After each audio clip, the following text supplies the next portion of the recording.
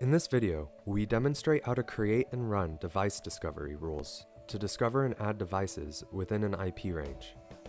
To begin, click Create Rule in the Device Management menu. Enter a name for the discovery rule. Select a credential profile for the devices in the IP range, or create a new profile if required. To discover devices using an IP range or a specific IP address, select the IP address/range option. You can add up to 5 different IP address ranges in the following formats.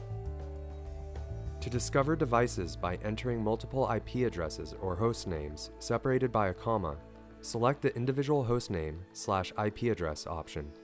You can enter them in the following formats.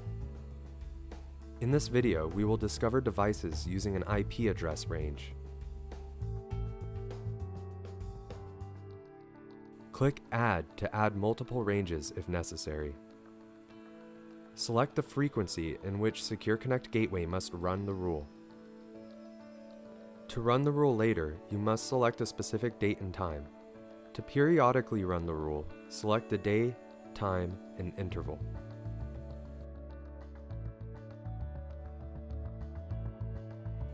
Enable the Perform Deep Discovery checkbox to discover devices associated with the primary devices.